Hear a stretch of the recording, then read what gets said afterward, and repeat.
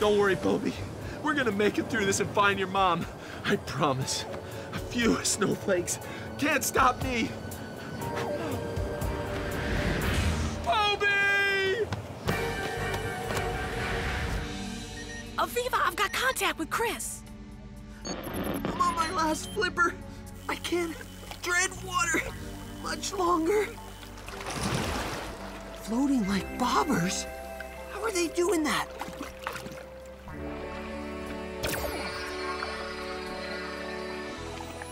Pharyngeal throat sacs. Blow them up and you've got a built-in life preserver. Increíble! I need something that can inflate like a balloon in the water. If it's full of air, it'll rise when it's underwater.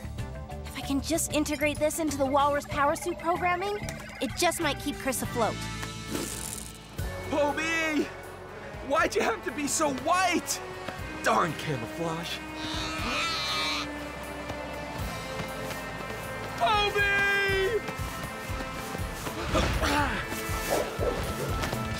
Gotcha! Whoa! Whoa! I need your polar bear power, now! The strength of a polar bear with mighty claws to boot! For no slip power! It worked! Uh-oh. I can't stay afloat anymore! Okay, it's ready to go. Energizing? Hurry! Zap it. Keep breathing, Walrus! Got it! Yes! A built-in life preserver! Riding out the storm, Walrus style. Uh-oh! Ah, we just lost all communication with them. Let's hope their creature powers see them through. But Zach still has the moms. Send the alert to the Wild Kratts kids. Our eyes and ears around the world. Oh, hey, we got something from Nua. Hey, Cookie. Zach's just passing my village. He must be heading to the big glacier. 68 north, 65 west. Perfecto! I gotta get out there.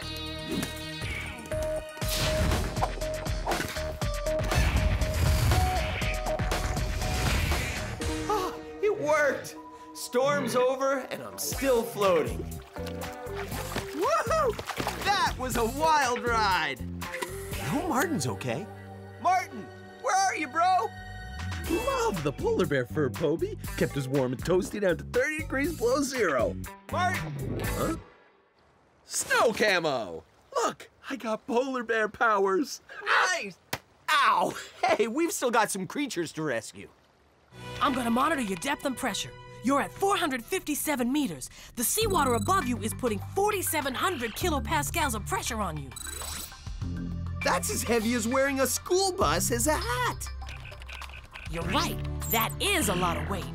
And a lot of pressure. And how are you feeling? Actually, okay. So the creature power suits must be working their biological magic. There she is. Wait, but where's Bumper? He was just with us. I'll use my sonar to look for him.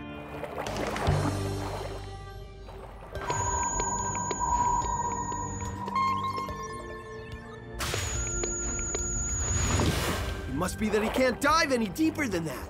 Yeah, he's just a kid. He can't dive as deep as the adults, so he's gotta hang out and wait when his mom dives super deep. I'll keep an eye on him with my sonar, just like a whale would. And speaking of mother sperm whale, she's still sinking. Let's go!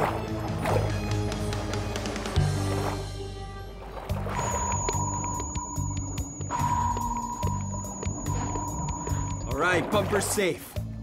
Whoa. There she is! 900 meters and still hanging in. Oh, it's a good thing the sperm whale holds the record as the deepest diving, air-breathing animal. But you're entering the midnight zone. It looks like even a sperm whale can't go deeper than that. I'll grab her! Ah! Gotcha! With my tentacle club. Woohoo! A 40,000 kilogram sperm whale is really heavy, even underwater. Yes, we're reversing her fall.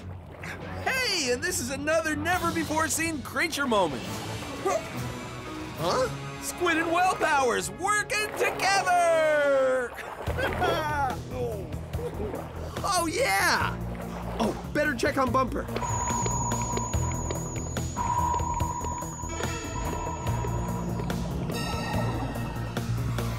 A giant squid! Wait, it's a different body shape.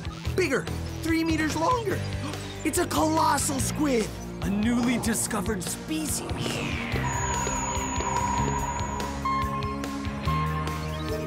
It's after Bumper! I've got to get there first! Go, Chris, go! Oh, but hurry back! I'm running out of squid strength! Ah, we're sinking!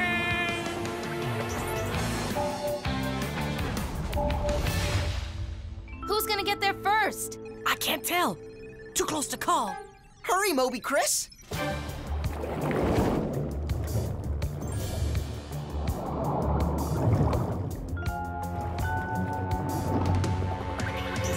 Bumper! Not gonna get there in time, but my sonic boom can. A powerful whale sound that can stun the squid. Arms off! Oh, that's it. You're hungry. Hey, and this willow thicket is full of prime winter hare food. Buds, bark. It's grasses, plants, and roots in the summer, buds and bark in the winter. You know, if those hispid hares got hungry, they'd probably be looking for the same kind of food. Uh-oh. Chris? Hey, it's you! Hey, Chris, come in! Somebody need a ride? Whew, cold. Ha! We're on a roll now! Yeah! Only one more hispid left to find. Uh-oh. We've seen this before. Not a good sign. He's trying to blend in with the snow. But why? A lynx. I'm sticking with you, Avalanche. Chris, go, go, go, go. Save the hispid. What? Just leave you here with her? We're as well hidden as it gets. Besides, Avalanche knows what he's doing. We'll be fine. All right? Be careful, bro. You do know what you're doing, don't you? Snow Runner to Tortuga HQ, come in! Go, Snow Runner. I'm coming in with hispid number 2. Hi. Okay, that was Chris Kratt in a basilisk suit. Looks like a creature rescue. Go, Chris, go! Go, Chris, go! Woo-hoo. Cold, cold! Whoa, you gotta admire this hare hunting specialist. With that dense winter fur and those massive paws that keep her on top of the snow, just like you, Avalanche. She matches you feature for feature. She even spreads her toes with every step to make them even bigger, better snow feet. Oh, this is not good.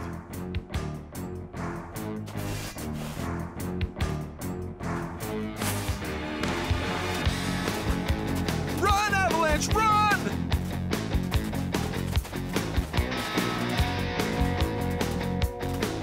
Look out! Ah! Nice one! Woo! The snow diving technique. That bought us an extra stride or two.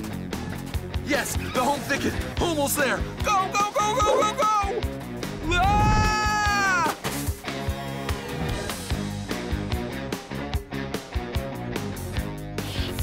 Ah!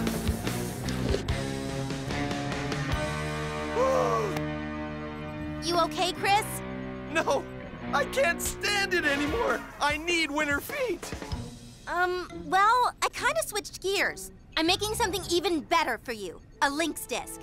I've made lots of cats so I can whip that one off in no time. Much faster than the hare. I'm almost done. Super close. You sure? Promise. Okay. I'm heading back out. I hope Martin and Avalanche were able to avoid that lynx. That's not it. Gross. Puny one. Keep sucking those clams, you mustached blobs.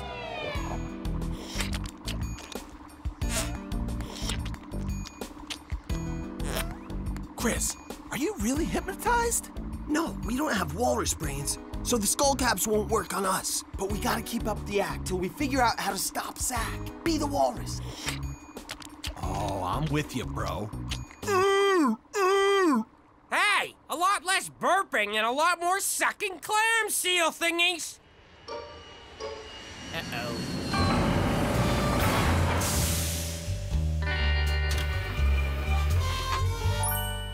Hello, Donita. Woo, you got here quickly. My jet travels at the speed of style, darling. Where's my big pearl? Oh, you're so full of silly questions. And you're hiding something. What's going on, Zack? It's a surprise. I don't like surprises. But I like big pearls and big money, which you promised to make me. And you'll have both, thanks to the Sealy thingies. Those are walruses. Ugh, whatever. Don't worry, Blobby. We're gonna save you and your mom. I've waited long enough. Give me the giant pearl, Zack. A deal's a deal. All right. Here's the truth. The blobby thingy stole it. I don't believe you. Didn't think so. I'm not feeling so good. That last clam tasted like feet. I know, but we gotta keep it up until we figure out a way to save the walruses.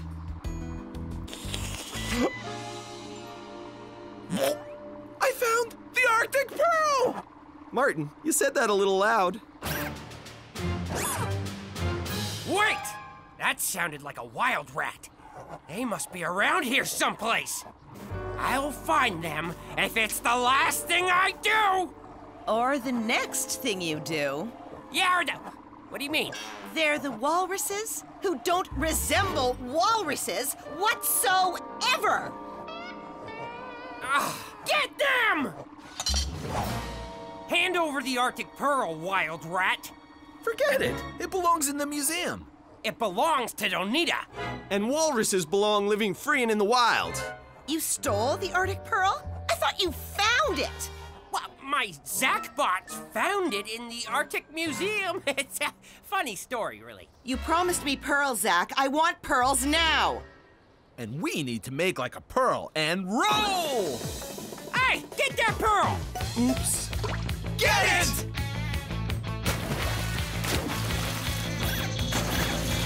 I am so not impressed. Koki, finding a couple of mini Kratt Brothers in a rocket jet out here is gonna be like finding a what? I don't know. Like finding a... Aviva, look! In the willow thicket! a red fox. What does he hear?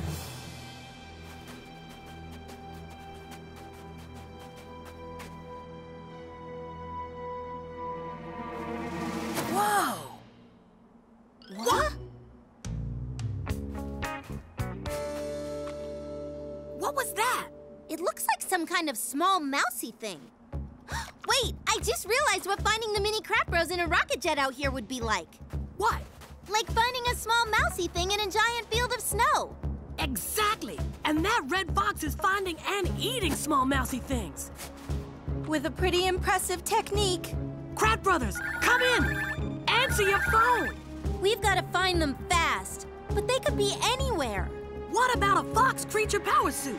There's no time, but I have another idea. Hurry!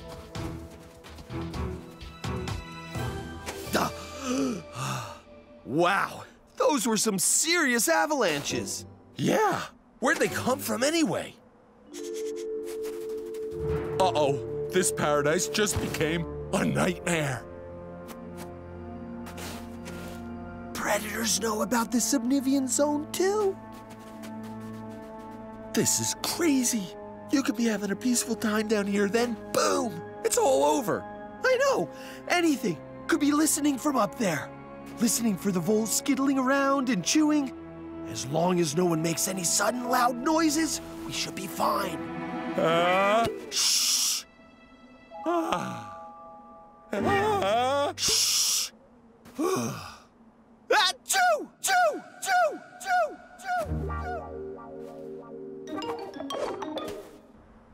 Chew! Oops. Oops. Hopefully nobody heard that. But let's get out of here anyway. Quietly, Martin. Drive quietly.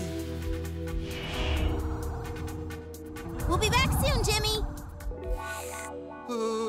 I hope so.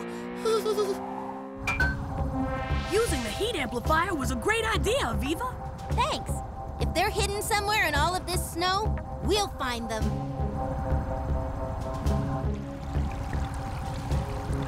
Let's just hope we're not too late. I just received a signal that you guys were in a collision. You bet we were, trying to get away from an octo-walrus shark. It chewed an arm right off my octopod. Oh, you might want to design an arm regeneration feature, Aviva. Arm regeneration? You mean when a predator bites off an octopus's arm, it grows back? Yeah, in 3 months, the octopus has a brand new arm. Wow, we're going to need every arm to find the creature power suits, and no arm-munching new species is going to stop me. All right, let's go. Octo-walrus shark, here we come.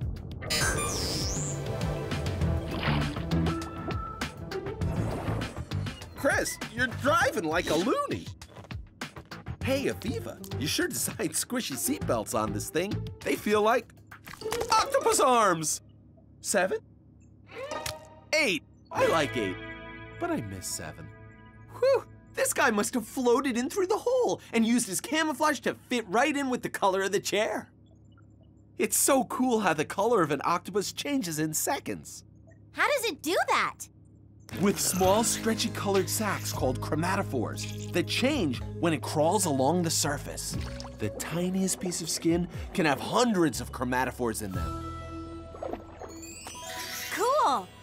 I can add a camouflage feature to the outer panels of the octopod. Now, if only I could find my suits that easily. Uh-oh, guys. I see a huge whale coming towards us. I hope it doesn't eat octopods. It's a bowhead whale. Don't worry, Aviva. They just eat small fish and plankton.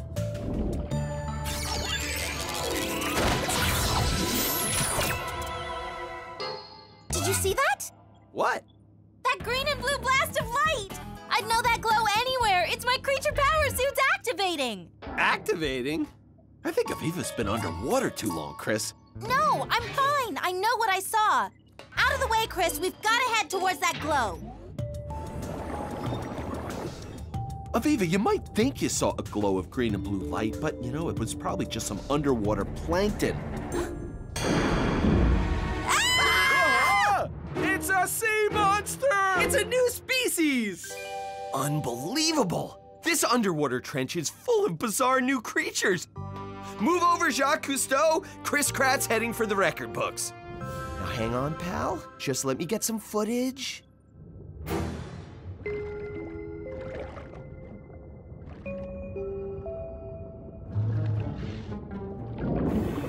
The sea monster has 7 arms. Oh no, it's 7! But how?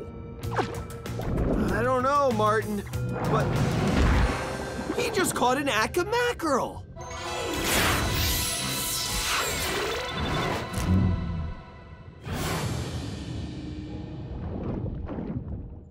I knew it! That power glow is pure Aviva. And you guys say I didn't see it? So that's what happened. 7 was tangled up in the power suits all along. First, he must have touched a walrus, then a shark, then a bowhead whale, and finally, an Akka mackerel. So the octo-walrus, octo-shark, and octo-whale weren't new species at all. Sorry, Chris. Now we know that 7 was the sea monster all along because he kept activating every time he touched another animal. I have an idea that just might get everything back to normal, but we'll have to use all of our octo powers. It could be the only chance we have to save my suits. Without them, you'll never run with a cheetah, dive with a dolphin, or climb with a koala ever again. Aviva's right. To the creature rescue!